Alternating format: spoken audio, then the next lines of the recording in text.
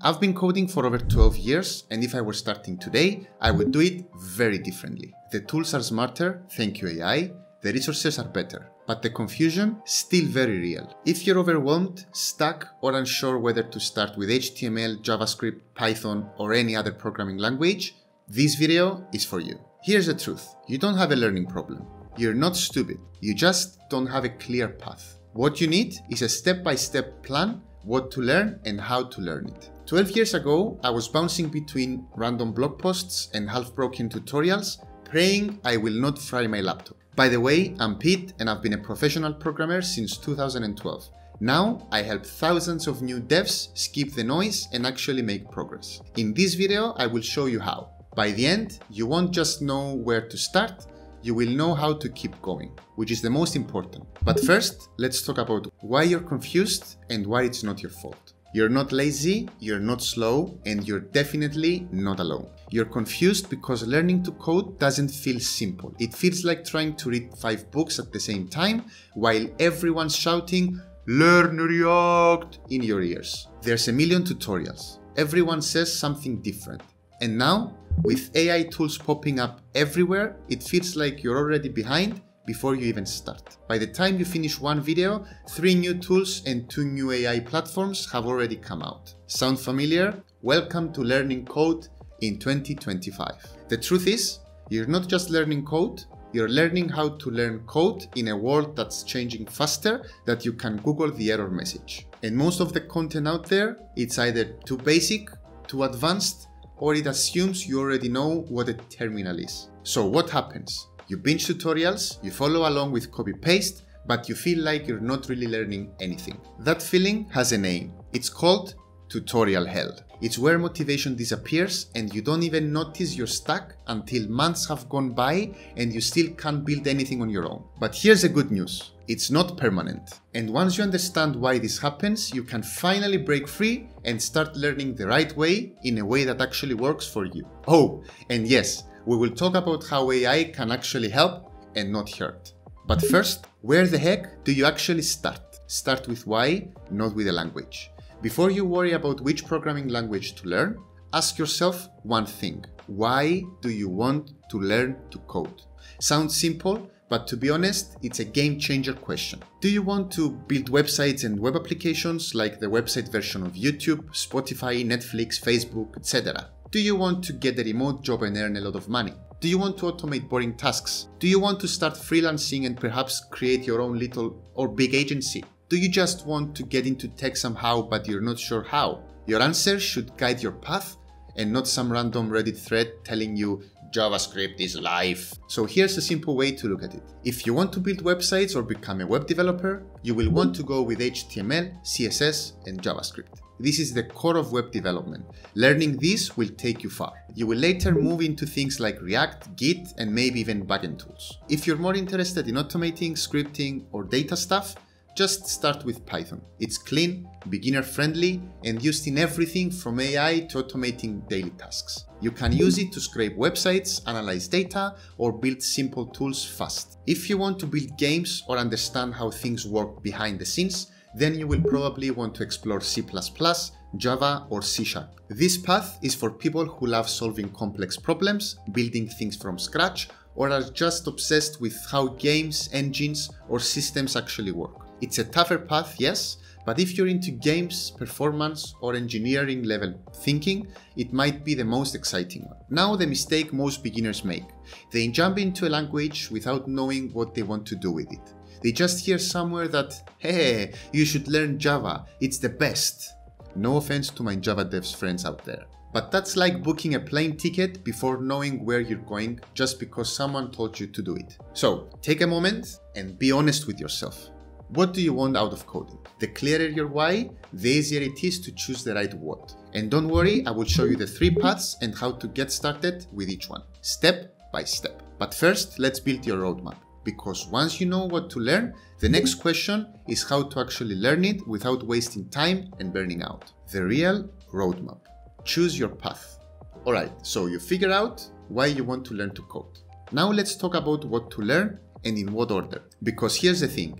There is no single correct path, but there is a smart one. one that avoids burnout, tutorial hell, and I've been learning for a year and still can't build anything syndrome. Let's look at 3 common beginner paths, and I will show you what to learn first based on what you want to do with code. To keep things simple, I've broken it down into 3 beginner-friendly paths, so feel free to skip to the path you're interested into. Pick the one that fits your goals, and if you want the full breakdown, I've put together a free PDF roadmap for each one. You will find them in the description below. Path 1. Web development. If you want to build websites, portfolios, or full-blown web apps, this is the most popular path. You will start with HTML and CSS to build and style the basic structure of web pages. Then you will learn JavaScript to make your sites interactive, like buttons that do things, drop-downs, forms, animations, all that kind of stuff. Then you will build a few mini projects like a to-do list, a calculator, or even your personal portfolio. From there, you will learn things like Git and GitHub to save and share your code, DOM manipulation to make your website respond to users in real time, and eventually tools like React, Vue, or Node.js to take your skills full stack. If you've ever dreamed of making something like Spotify, Twitter, or your own personal website, this is for you. Path number 2, Python. Automation, scripting, or data. Want to automate boring tasks, work with data, or just get started with something beginner-friendly?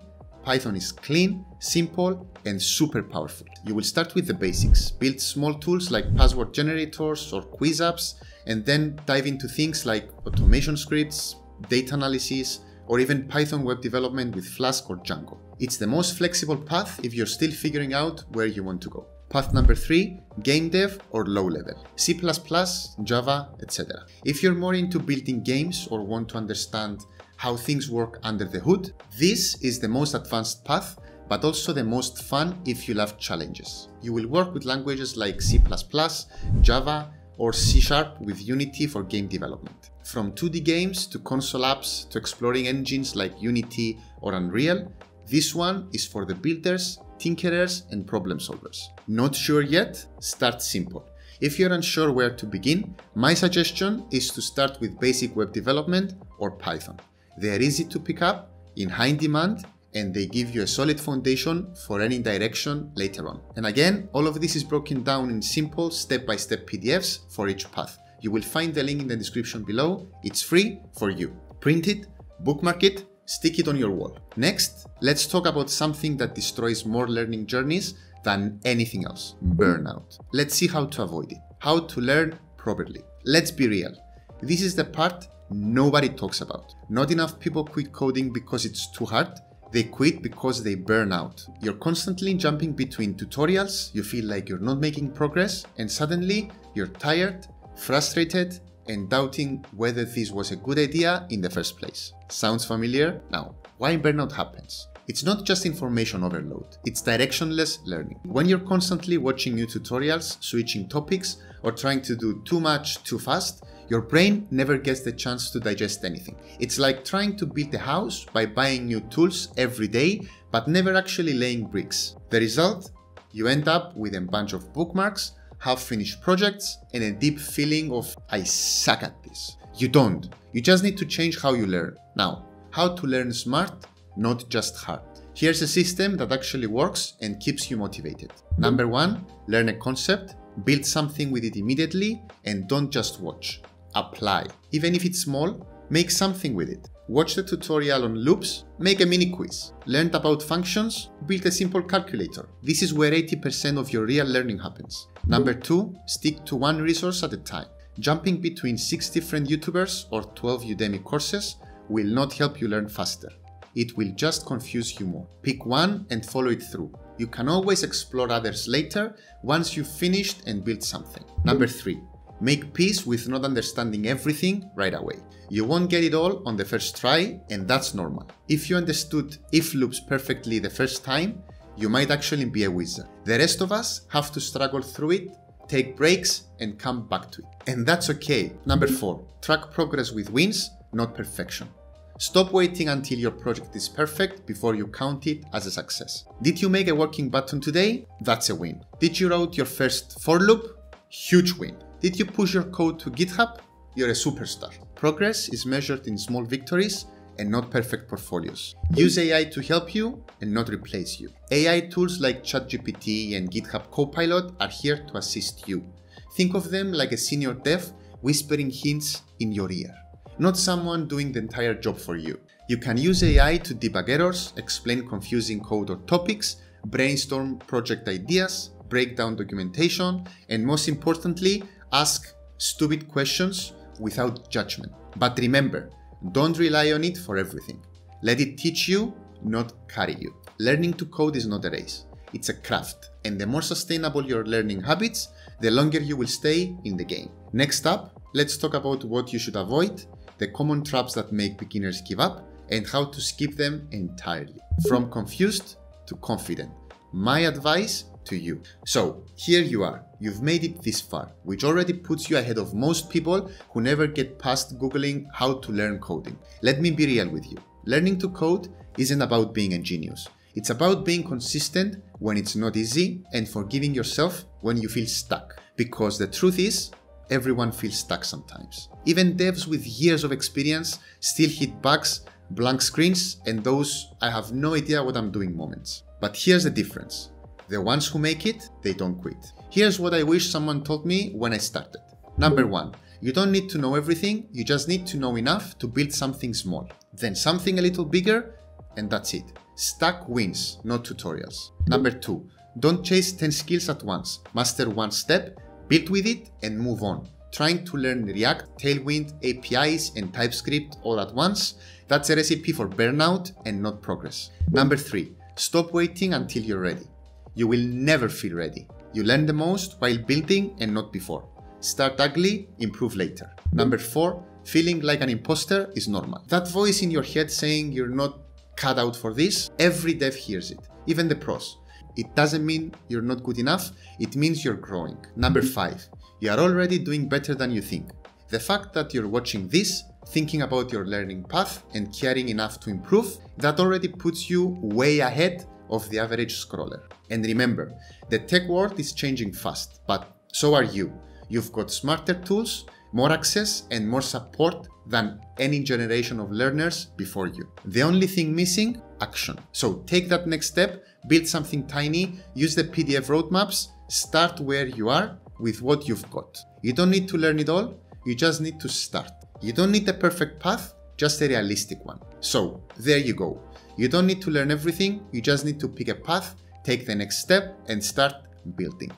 Whether it's web dev, Python, or game development, what matters most is that you do something with what you learn.